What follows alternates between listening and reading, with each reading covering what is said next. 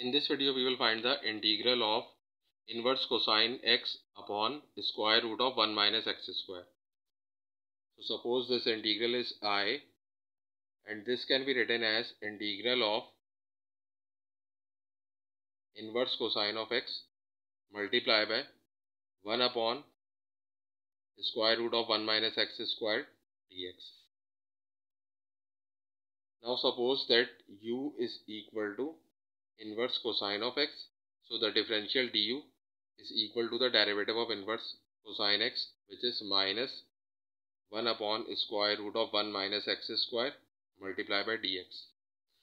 Now multiply both sides by minus, so we have minus du upon is equal to 1 upon square root of 1 minus x square dx.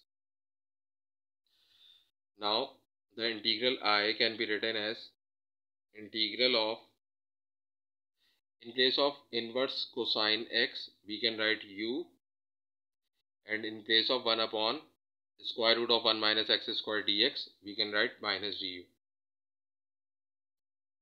So we have minus integral of u to u du. Now we know that integral of x to the power n is x to the power n plus 1 upon n plus 1 plus c. So here the power of u is 1, so we can apply the power rule of integration. So we have minus u raised to the power 1 plus 1 upon 1 plus 1 plus c.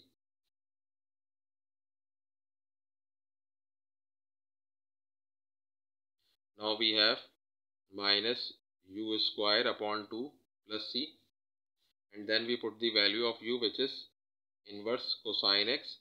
So we have a square of inverse cosine x upon 2 plus c, and this is the required answer.